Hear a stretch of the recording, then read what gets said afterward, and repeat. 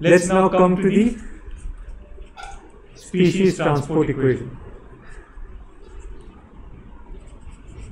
So we need the full unsteady form of the species transport equation, right, to understand how a plug of solute gets transported in space and time. And of course, we're working in cylindrical coordinates given our pipe geometry. Right, so in this geometry, we can write the equation as follows. U is the unit velocity component here, the velocity in the axial direction. So to fix a coordinate system, this is the r direction, and normally I would take this to be z, but today let's take it as x, right? So it's u dou c by dou x is equal to the diffusivity times those, so we're working in cylindrical coordinates, so 1 by r dou r of r dou c by dou r plus dou square c by dou x squared. Alright, so this is the species transport equation, quite standard. Now let's proceed to scale. Right, so for the concentration, we can use the initial concentration, let's say, of this plug. So let's say it has a concentration C naught. Or one could even take the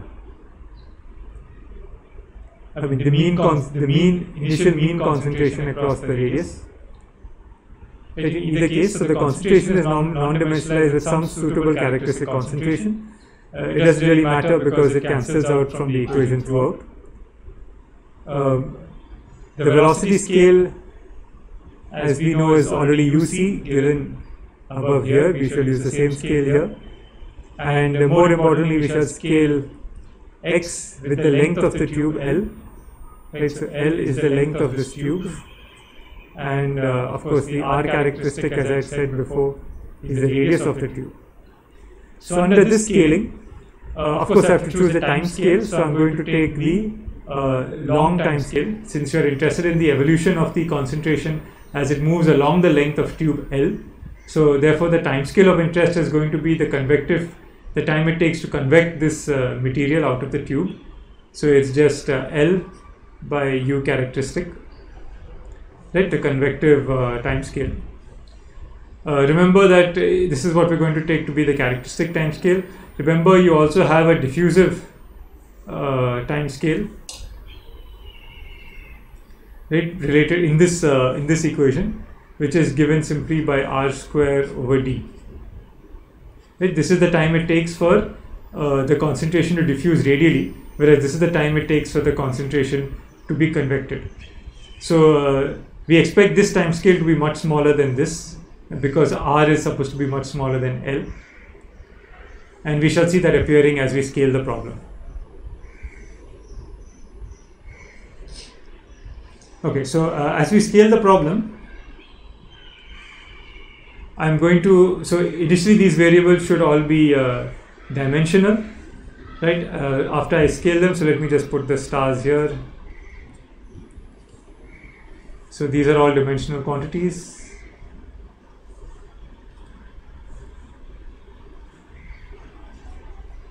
Right, and after scaling,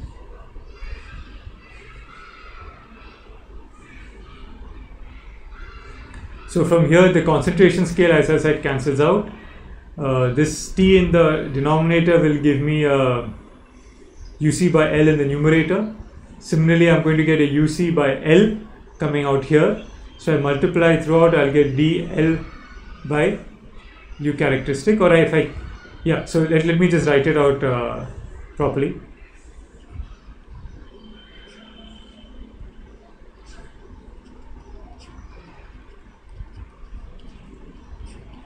So both terms give me a UC over L. I get a d by r square here.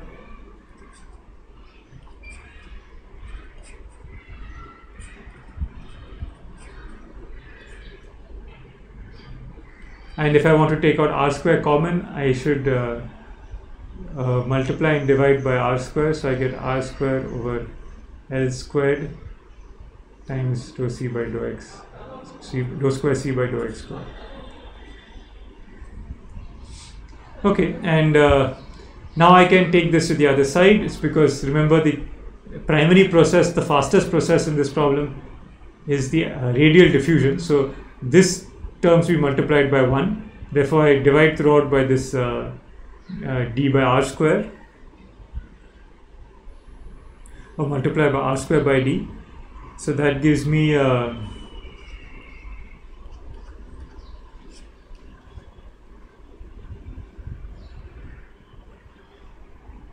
u c r square by d right here times all these terms is equal to 1 by r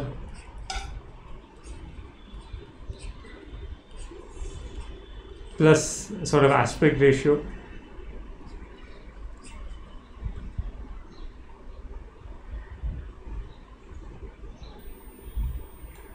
Okay, that looks good. So now for some simplification. This is where we use basically our knowledge about the problem to make some simplifying statements that will allow us to begin our perturbative treatment of this problem. So remember, the key idea is that there is a length scale separation between R and L, or in other words, radial diffusion is much faster than axial convection.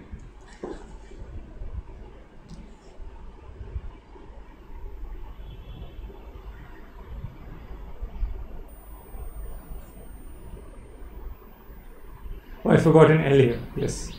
Yes, so that competition between the radial and axial timescales is basically sitting here in this term. So if you look at it more carefully, so you have UC r squared by LD, which we shall call small p, can actually be written as r square by d upon L by UC, right, which is actually the ratio of the diffusive time scale to the convective time scale, or the characteristic time of our problem, which we know is much less than 1. And so the basic idea here is that this number p, right, is a small number, much less than 1. In addition, we know R is much less than L. So therefore, this aspect ratio is also much less than 1. Okay, so we're basically going to drop r square by L square terms, right, because we think R is much less than L. So this is actually a lower order term than what we have here, which has just one ratio of R by L. Right, because you see R by D, we expect to be order 1, that's the radial Peclet number, whereas R by L is what makes a small p small. Okay, so to be more formal, P is also the Peclet number based on the radial direction, which is just UC R by L in UC R by D, sorry, into R by L. And so this number is small because R by L is small, and because R by L is small, we are just going to drop off this term entirely. Okay, so our simplified equation now is going to look as follows. The small Peclet number, or the tube length based Peclet number,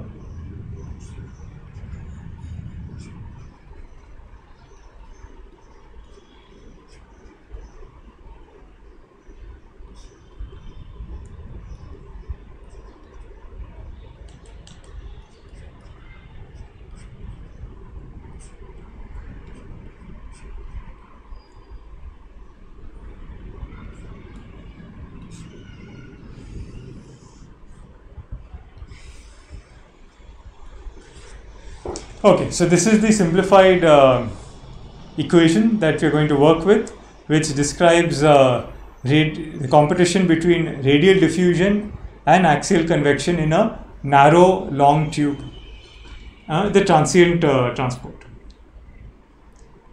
So now, even after this simplification, the equation is still quite complex. It's a partial differential equation in R, X and time, and I mean, solving this is, even though it's possible for such a linear equation, it doesn't really give us any immediate insight into laminar dispersion. What we really want for laminar dispersion is if we could somehow obtain an equation for the average concentration directly and understand, or for the standard deviation or the spread, or understand how the average concentration, radially average concentration, is transported in x and time. This is the motivation behind Aris using the method of moments. But here we shall use a perturbative type style treatment using the fact that the parameter p is small. So before we come down to what's basically the method of averaging, it's useful to just treat this problem naively as a normal perturbation problem, and let's see why there is a need for a new technique which I've been calling the method of averaging.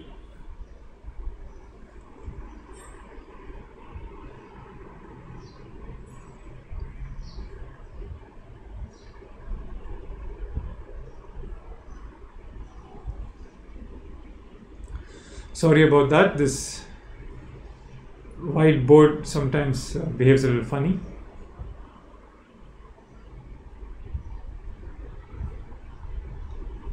Yes, there you go.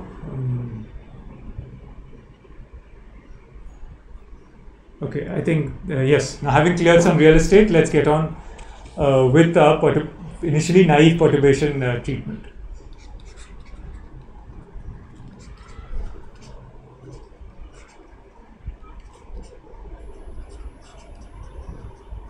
So this is just a test. If we had approached this problem like any other problem we have dealt with in our course, we say that p is much smaller than 1.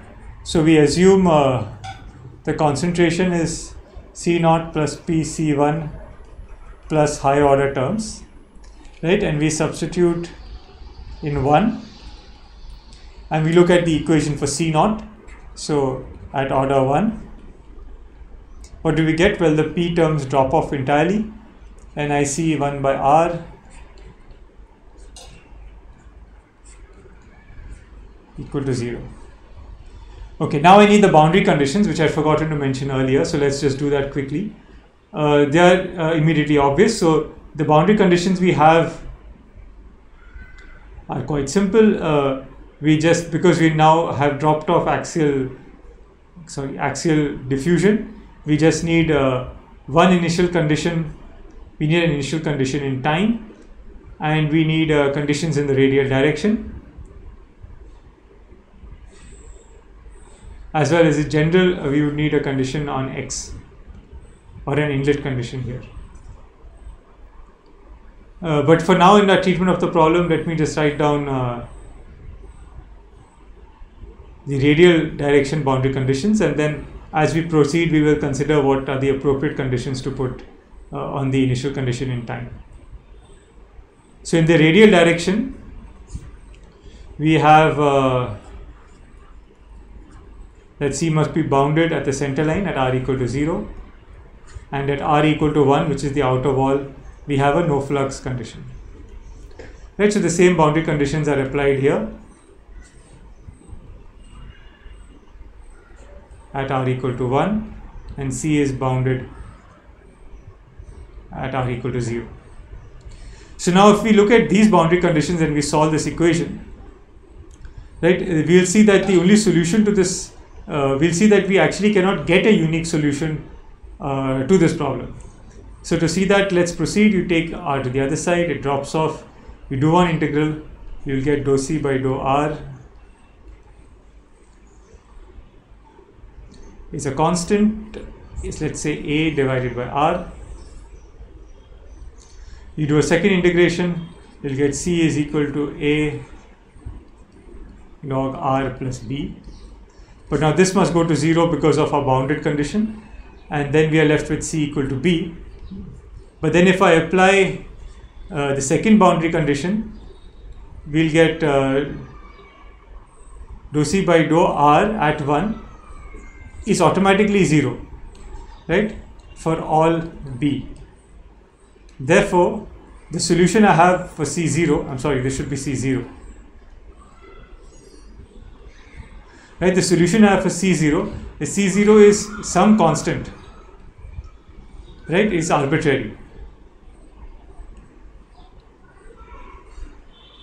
So you see that now I have a non-unique solution at the zeroth order. So now this is mathematically, this is the consequence of the fact that the operator we have here with these no flux boundary conditions is really, it has a null space, which in other words means it has a zero eigenvalue, or basically it means that we cannot obtain a unique solution to this problem. Physically, it's just telling us that this problem with no flux boundaries in the limit of extremely rapid diffusion, which is the zeroth order, the order 1 problem for small Peclet, basically means that in that limit of rapid diffusion, when you don't have reaction or you don't have a fixed concentration at the wall, it's just going to uniformize the concentration. But that limit cannot by itself tell us what that concentration is going to be. So this is a constant normal feature of all these diffusion dominated problems with no flux boundary conditions, where at leading order all the problem is able to tell you is that the concentration must be uniform across the cross section, but how that concentration evolves does not appear at leading order in the dynamics. You actually have to use information from the most slowly varying processes, like in this case convective transport, to be able to determine how that approximately uniform concentration varies in space and time. So to obtain that, we cannot use, as you see here, a normal perturbation method, because at the leading order we are unable to obtain a unique solution. Although we cannot do that, the fact that you do get this kind of non-unique arbitrary constant as a solution is actually indicative of the fact that we should use a different method, which is called the method of averaging, which has been developed by different people, introduced in different problems at different times. But today we shall follow what has been developed by the group of Balakotaiah. So this now brings us to the method of averaging.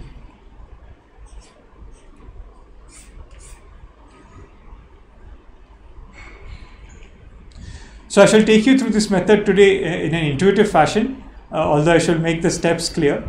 The underpinnings of this method is really in the Lyapunov-Schmidt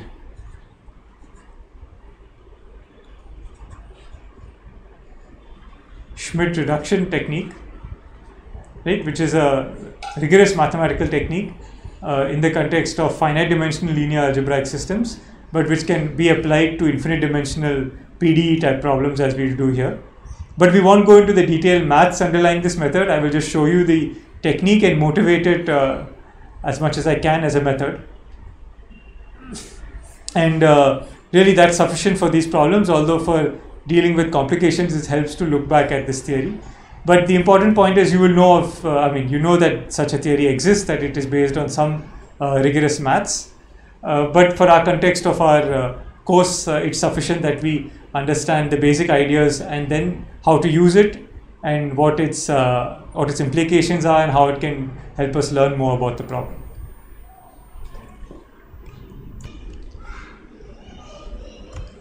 So the first step is motivated actually by our zeroth order solution obtained above. What this solution tells us is that the leading order behavior is actually just a concentration, just a uniform radial concentration. Or in other words, if we were to measure the concentration quantitatively, the most dominant contribution would be just a uniform flow, a uniform concentration in the radial direction and only variations in x and time. And radial variations in the concentration would only appear as a small correction, at best at order p. So this suggests a decomposition of the concentration field into a part that does not vary in R and a correction, a smaller correction that varies, that does vary with R, or which captures radial variation.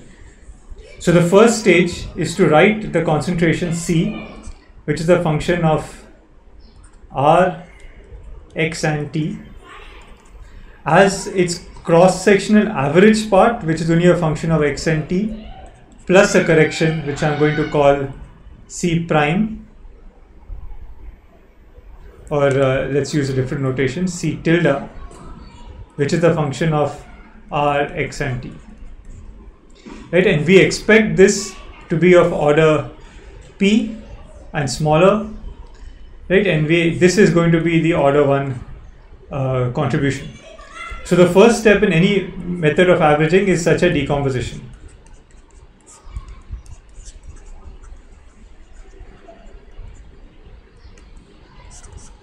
Right, into the leading behavior, which is the how the cross-section average varies in the axial direction and in time, and then the corrections which account for smaller variations along the r direction. You can also see this as a separation of the two processes.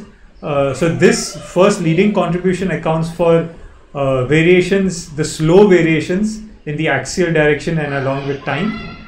And this accounts for more rapid radial variations. The reason this C tilde is expected to change more rapidly than the C mean is because this C tilde involves variations in R, which as we know will be smeared out rapidly by radial diffusion. That's in fact what this first solution C naught equal to constant basically says. So in fact, because the fastest process is just diffusion, which leads to a constant radial profile. The variation of that constant with time and space cannot be captured at leading order, simply because that variation is entirely determined by slower processes. So we need to go to the higher orders, and we can't do that in a usual perturbative fashion because we can't get a well-defined solution at leading order, and that's where the method of averaging comes in, as we shall see. But the first step is certainly motivated by our naive perturbative treatment, in the sense that we have done a decomposition here in the following manner. This is not very different from what we had done here, except to obtain the equation for C naught, we don't use the leading order part of equation 1. Rather, we shall derive separately an equation for C average, which is the step 2 of the method of averaging. But before we do that, we should recognize an important property of this decomposition, which is that the mean value of C tilde, which is nothing but 2 times 2 coming from the denominator factor, 0 to 1 r C tilde dr is 0. Why? By its very definition, because C tilde represents the deviations from the cross-section average. So therefore the averages of the deviations themselves must be 0, and you can prove it very simply by, if you were to substitute from this formula in there. So if you write C tilde as C minus C mean and substitute in here, you will get this answer. So this is this is the definition, right, the decomposition, and this is just a property of this definition, but it's going to be useful. In fact, this is what's going to help us to identify C tilde in a perturbative manner, where we couldn't directly identify C perturbatively.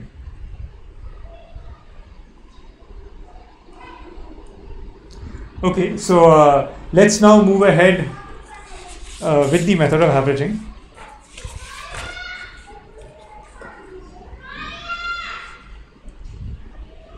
So let's now go to step 2. Step 2 is obtaining an equation. So obtain an equation for the average part as a function of x and time. Right, so to do this, we just integrate over equation 1. So equation 1 defines the concentration everywhere. We want an equation for only the average concentration, so we take the average of the entire equation. So we go to equation 1, multiply by r and integrate with dr, right, from 0 to 1. And doing that will give us the following. So if we treat first the left hand side,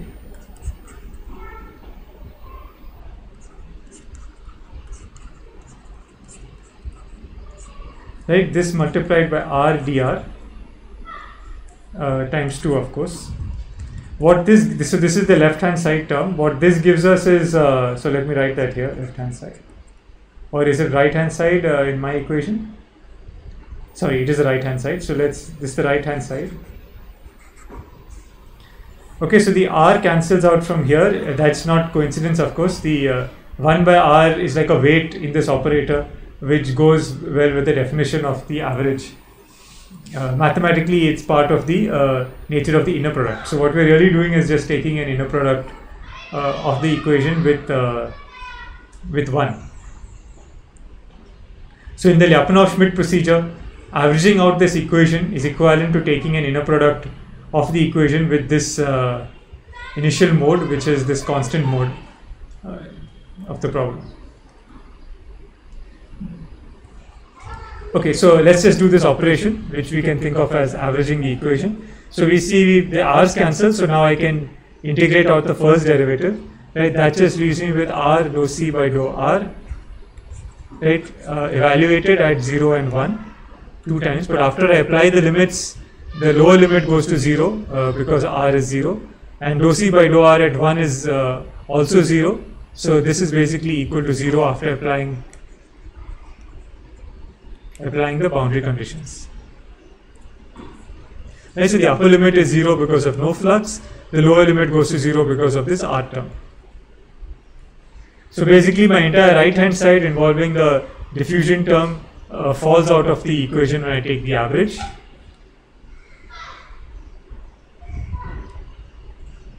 And now if I come to the left hand side,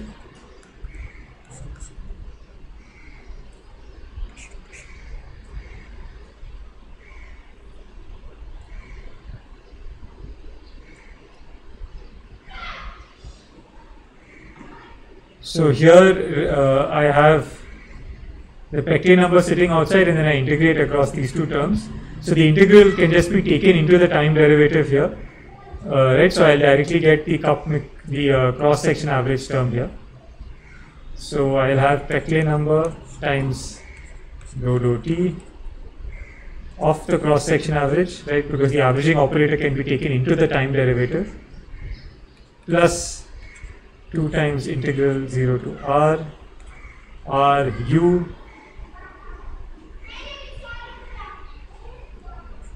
dou c by dou x. Okay, now let's look at this term. I would like to somehow get this term written in terms of the cross-section average, but it seems unlikely because you see I have u varying as a function of r as well. So it will be difficult for me to take this integral and apply it only on C. However, some simplification is possible. So I can take u inside the time derivative. So at the very least, I can remove the derivative in x out of the integral and then see what the remaining integral looks like.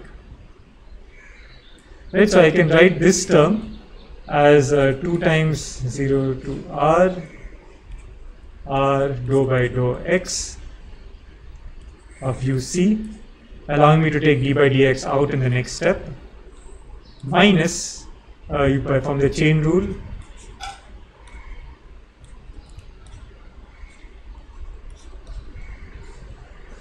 right, but dou u by dou x we know is 0, so this term basically goes to 0. Right, so what I have then is just p plus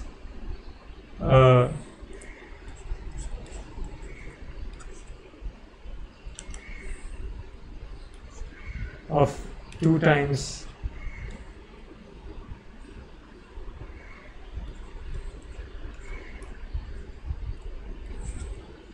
right. Okay, so now what is this quantity? This quantity actually looks familiar, or may look familiar to you. This is actually the cup mixing average. Right? What does it mean? So it is the average not of C, that is the cross-section average. It is in some sense the average of the material transported through a given cross-section. You can also think of it as if you had to cut off the pipe at some distance x, collect the material that comes out of that pipe in a short interval of time, mix it together, and then measure the concentration. This is exactly the concentration you will get. So that's why it's known as the cup mixing average. In fact, this is the, in some sense, mean average that you can actually measure at the outlet of a pipe if you collect the fluid leaving, let's say, the tubular pipe at different instances of time, So you collect the fluid at an instant of time that comes out per unit time, right? That's why UC is basically a flux. So it tells me the flux leaving the pipe at a given instant of time. So you can collect that volume of material, right? And then you can, if you mix it together and measure the uniform concentration that results, this is what you're going to get. So it's not the cross-section average, but the cross-section average weighted by the local convective flux, if you like, or the local fluid velocity. So I'm going to call this average Cm as opposed to the C with angular brackets, which is the cross-section average. If I do that, then my final equation for the average concentration can be written in terms of these two averages as the time rate of change of the cross-section average plus the axial variation of the cup mixing average is equal to 0.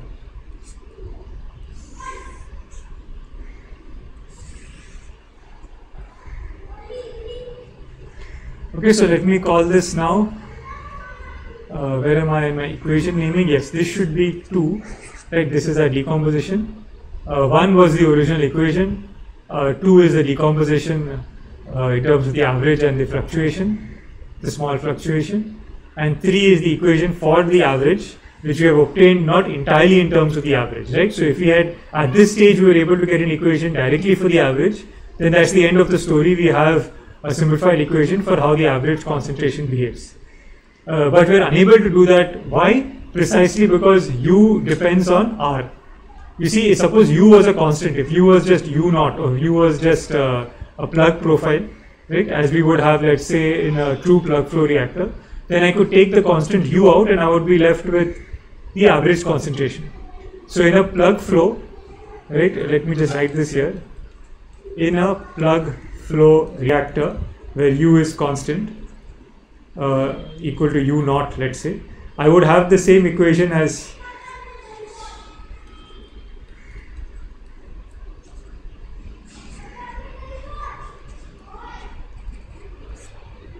right, and this in fact is, if you look at it closely, the equation appropriate for a plug flow reactor, because if I had a reaction term, I would have R of the reactivity on the right hand side, and under steady conditions I would lose this term, and the remaining thing would be exactly the equation for a plug flow reactor. So if you do have a plug flow, or in other words, if there is no if the concentration profile is uniform, or there is no variation if the velocity profile is uniform, or if there is no radial variation in the velocity, then I directly get an equation for the cross-section average at this stage itself, and I have no need to worry about equation 2 or in variations about the average.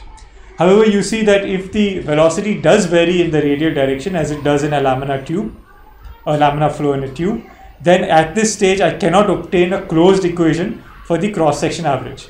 Rather, if I have to solve this equation, I need to have a relationship between the cup mixing and the cross-section averages, and the deviation in the two is entirely due to the non-uniform radial velocity profile. And that is where we are starting to see now the physics of the problem coming in. So already we know that a key aspect to this problem, to the concentration not simply moving like a plug, or the slug not simply moving with the kind of average concentration, is or what you would consider to be the uniform concentration, uniform velocity, is because you have a radial variation in the velocity profile.